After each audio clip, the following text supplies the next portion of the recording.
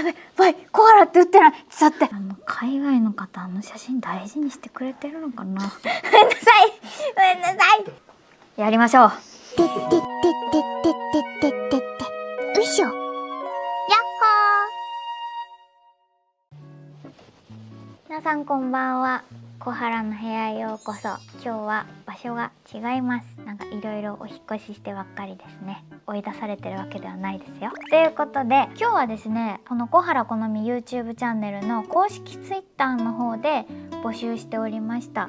10万人に向けての記念企画みたいな感じで質問を募集して、私が直接それにランダムでお返事していくよっていう企画が私が知らないところで始まっていて、私も途中であれなんか始まってると思って知ったんですけど、皆さんコメントたくさんありがとうございました。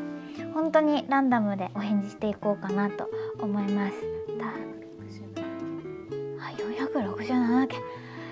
このタイミングで、今から返事するんですけど、リアルタイムでツイッター見てる人はきっとこのタイミングにこの動画撮ってるんだってわかると思いますじゃあ早速やっていこうと思います。ちょっとパソコンの方で、そして私ツイッターでつぶやくとかやってきたことそんなにないんですよ。そうそう、だからあれでしょ、投稿とかさ、返信とか編集できないんでしょ。インスタグラムはできるんですよ。だからね、ちょっと失敗したらあれだよなと思って、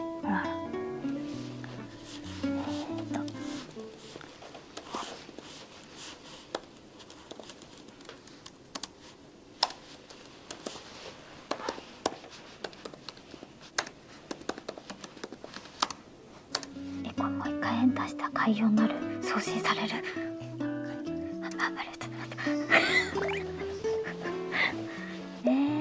レストランで働いてるんだ。ぜ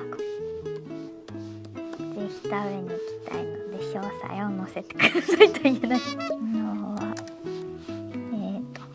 豆腐と、わかめとオクラとトマトの入ったお味噌汁を作りました。じゃあ返信します。やべ、バイ小原って打ってない。ちょっと待って、待って、ちょっと待って、私のコメントが反映されていない。どうしたらいいんだろう。誰だこいつはってなるよね。どうしよう。こ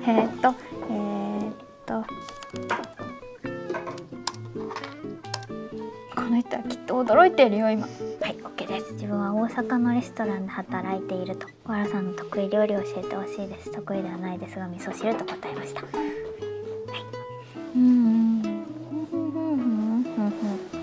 夜寝られないことって。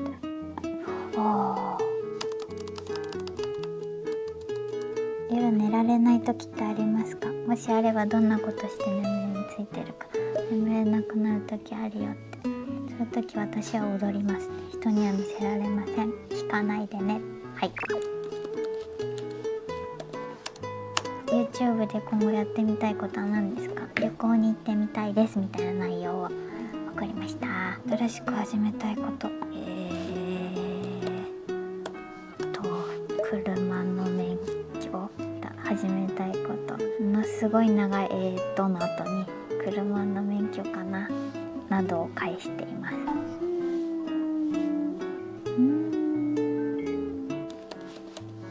違えた。中学校の時携帯を持たせてもらえなかったんですよ。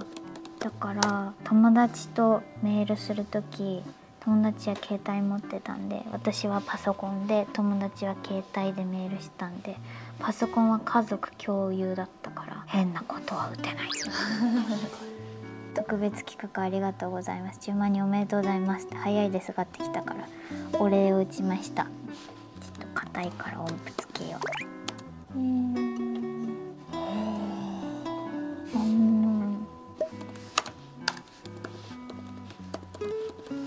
やっぱ着ぐるみはすごかったな。着ぐるみって言わないで、大ココハラちゃんでした。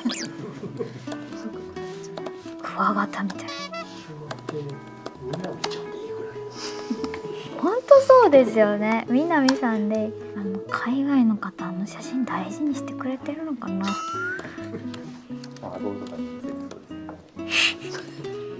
なんかいたのよって。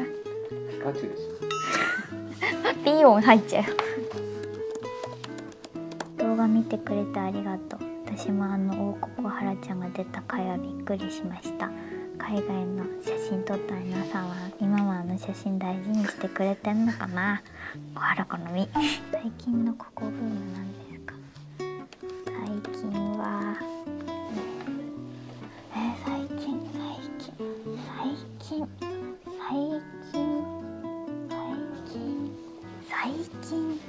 最近すごい最近よな。なんだろう。ちょっと前はラッシュハマってたけどな。今は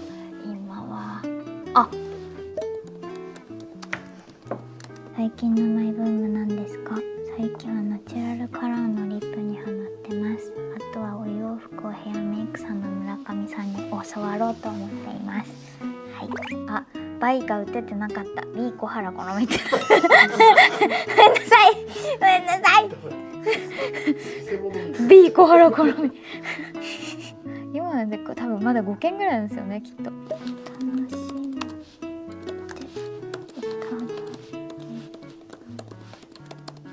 小原の部屋が小原さんきっかけで知りました。母と一緒に楽しんでます。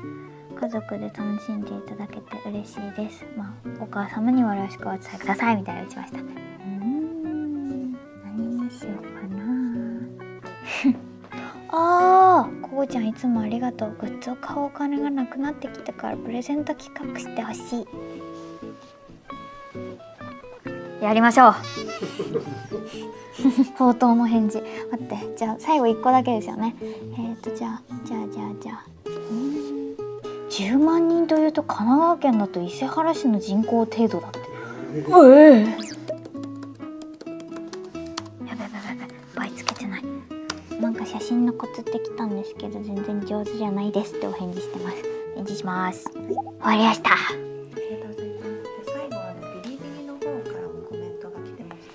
質問で、現在の声優業界は競争が激しく、新人の方には体力的についていかない時もあると思いますが、声優は一生やりたいと思いますか？声に関しまして視聴者の好みに寄せていますか？それともキャラクターを寄せていますか？質問が多いとのことです。声に関しては視聴者には寄せてないです。演じるってことですよね。いただいたというか、その役オーディションの時もそうですけど、ビジュアルとか性格とか見て、こういう頭身の子なんだ、こういう性格なんだ、こういう生き方をしてきた子なんだっていうのを頭入れた上で、持っている声は一つだけなので、なんか聞いたことあるよその声ってなるかもしれないけど、私の中では違うので、私が演じたらその子はこういう声になるっていう、なんかこうぼんやりとしたイメージですけど、最初はそこからスタートする。であとは、決まったってことはそのキャラクターで合ってたってことだし、あとは現場でその作品の監督さんだったりとすり合わせをする、その方に監督さんとかに合わせていくっていうのを第一に考えています。で確かに競争率激しい業界ですね。私がこの仕事を始めた時よりも多分声優人口って増えてると思うし、なんかもっと憧れるっていう人が増えてきているのかなって、その時に比べると。私は声優になりたいというよりかはお芝居したいってところからスタートして、今声のお仕事も楽しんでやらせていただいているんですけど、お芝居がしたいっていう原動力のもとやっているので、続けられるものならお芝居をしたいって自分が思っている限りは続けていきたいなって。ただでもいろんな分野で表現ってあると思うから、それが写真であったりとか、なんか声だけじゃなくて全て使ってお芝居するとか、なんかお芝居であっても表現であってもいろんな形ってあると思うから、そういう方向にシフトしていく可能性だってあるし、将来ないよ、今はないけど、やめると思ったらやめるかもしれない。それは現状では分かりません。でも今やりたいって思ってます。はい、長っなんでしょうね、私インスタとかでもこういうお返事企画ってやってるんですけど、文章で打つとおふざけな返事ができるんですけど、こういう感じで聞かれるとすっごい真面目にですねとかってなっちゃうんですよ。でもまあ通して言えるのは、あまり私は嘘をついたことがないです。もちろんこのお仕事ちょっとは内緒っていうこともあるから言えないこともあるけれども、でも基本私はなんか誰に対しても、見てくださってる皆さんに対しても嘘をついてはいないので、なんか素直に今回ツイッターなりこのビリビリなり今お返事させていただきました。はい、この時点で10万人超えたということで、今後もどういうチャンネルになっていくんでしょう。まだ始まって半年ちょっといかない、10月下旬、半年くらいで10万人っていうのは結構すごいのかな。ありがたいことですね。なんか自分でもなんかよく分かってないです。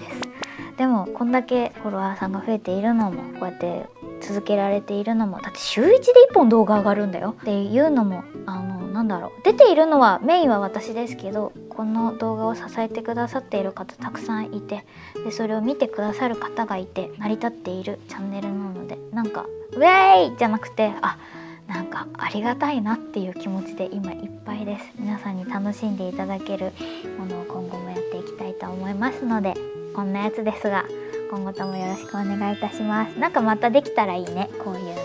ということで今回はここまでです。皆さん気をつけて帰ってね。バイバーイ。